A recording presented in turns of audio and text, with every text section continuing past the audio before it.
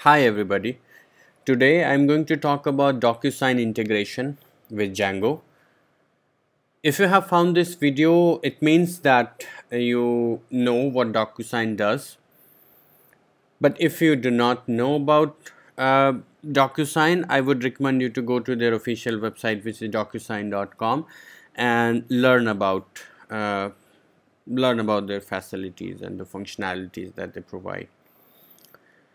Today, I will show you how you can integrate DocuSign within your Python application, Django application, and we will talk about embedded signing.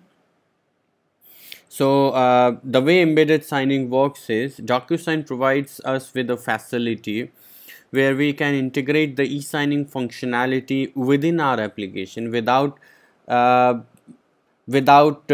asking our users to go to the other sites. Although it requires your users to be redirected to the DocuSign website, but that's only for the signing purpose. For most of the sections in the embedded signing functionalities, your users are going to stay within the application. I would recommend you to go to their official website for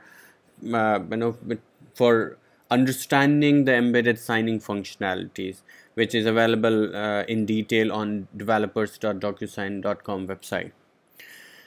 They have provided different examples in different languages, and you can pick any of these languages of your choice and start experimenting. I have chosen Python for this tutorial and specifically Django. So let's get going with the actual program. Alright, so what I have done so far is I have set up Django 2.2.1 and then DocuSign eSign, which is the official DocuSign library written in Python. So, and it can be installed with the pip. So these are the two basic setups that I have right now, and this is very much sufficient to get my DocuSign functionality going. Alright, so I have prepared 4 main URLs here. One is to get the authorization code, and after the authorization code is acquired, we will get the access token. Once we have all these details and we have got the authorization from DocuSign, we will then generate the signing URL for our signers to sign. And when the signing is completed, then we will redirect our users back to the application. Let us see. So I have this get access code function defined here. As you can see, I have written here, access token can be acquired in 2 steps. One is request the authorization code and request access token with the help of authorization code. So this function primarily takes us to this function with authorization code.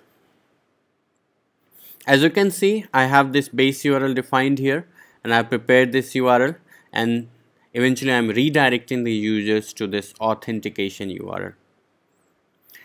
And this authentication is URL is defining the scope here, which is to acquire the signer's signature. I have client ID here, and then redirect URIs.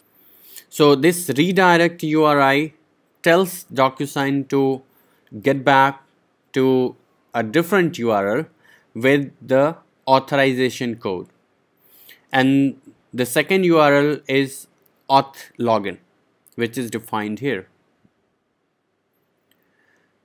So in order to see how it works, let us first understand how this access token is generated. So again, we have this base URL defined here. We are defining the auth code string here, which is the combination of auth ID and secret key. And then we are generating the authentication token with base 64 encode functionality. Now we are preparing our headers, pretty normal stuff. We have post data here, and then now we are passing this post data and the headers with a post request to DocuSign.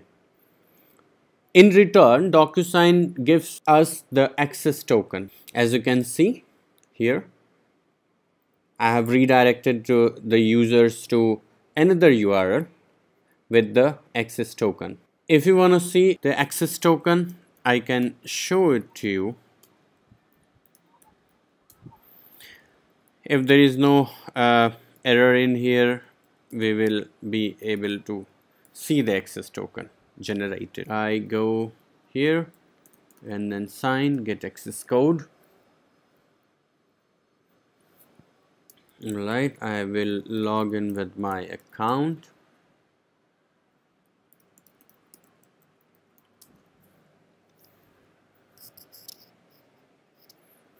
Alright, so you can see the access token here, and on the URL you can see the authorization code. So this function, this auth login function, is called with the authorization code, which helps us generate the access token in return. Alright, I will comment it out for the sake of our flow. And now we have this functionality, embedded signing ceremony. Once we have access token available, you can see here that I am redirecting the user to get signing URL, and I have defined it here. Get signing URL is embedded signing ceremony. So in this functionality, this is divided again into multiple sections. The first step is we choose the document that is to be signed by our signers. We choose the document, we prepare the document object, as you can see here, and you can see I have already have my document in my static folder. That is just a dummy document. You can replace it with your actual contract. And then I have signer object. So I'm going to tell the DocuSign about my signers, about all the signers in fact. So first thing, document is created. Second thing is that signer object is created. And then on the third step, we are defining the signing position for the user, right? So we have here X coordinate and Y coordinate, which tells the DocuSign about the actual position where the signer should sign, and this tells the page number. Now once we have the signer sign here object created, we will create a tab on the document, and when all three variables are prepared, we will then prepare an envelope with all three variables. The envelope is the combination of everything, and this is the primary entity that will help us track the status, whether our documents are signed or not signed. Anything related to this flow will be tracked with the help of envelope. So we have here a email subject and then the document. If we have multiple documents, we can append it here in the list. If we have multiple signers, then we can append those signers here as well. And now we have this status, and this is very important because this sent status tells our tells DocuSign to send this envelope to the recipients, to the signers immediately right after it is uploaded. And the moment it is uploaded, DocuSign will send an email to all the signers with this subject line. Alright, so we have now prepared our envelope definition here. Now we have this API client. API client is going to create the envelope in our DocuSign account. We have here API client, And this is our we are preparing our header with the help of the access token that we have received in our previous function. And now we have this envelope API. This is the API client, and this is the result. Once this envelope is created on the DocuSign website in our account, it will return with the envelope ID, which we are going to use in our next section. As I have already mentioned, that this envelope ID is going to be the primary entity that we are going to deal with throughout this throughout our flow. Once we have this envelope ID created, now we are going to create the recipient view and create the URLs, eventually the signing URL. As you can see, we have this authentication method. So authentication method is the method that will be used for your signers to authenticate themselves. For now, I have defined it as none because I don't want to make the signing process complicated for my signers. And then we have this client user ID, recipient ID, return URL. So return URL tells this while creating the signing URL, this return URL tells that once the signing is completed, you have to return my users back to my platform, which is defined in this section next. And then we are telling our DocuSign about the signer for which they are going to create this URL. And then once these variables have been prepared, we will tell eventually DocuSign to create the URL. And then you can see the signing URL here. Okay, one important thing that we need to notice here is that setting this client user ID. So, and it is very important for the embedded signing functionality, because this tells DocuSign that this is not a normal signing facility, but it is embedded signing functionality. And this variable will be used on several places, as you can see here also. So that was the flow that will help us generate the signing URL. And then now we have the result here, and you can see the result URL is printed here. Now let us see this complete flow in order to understand the process. Alright, so far we have, it seems that our authorization code has expired. So let's regenerate everything. Alright, so our signing URL has been generated here. I'm going to copy and paste it here. It has taken me to the document URL for me to sign. I've clicked on here. The document is already signed.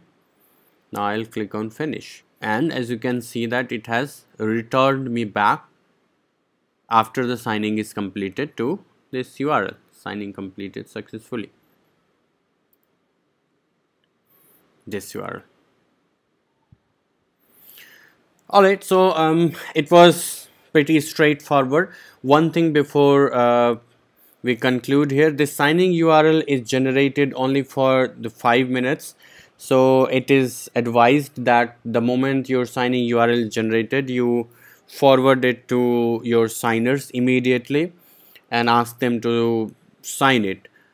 And if you want to opt for a different method, I'm going to cover it in my next video, where I will show how you can keep this signing URL for a bit longer time. Till then, goodbye, and thank you so much for watching this video.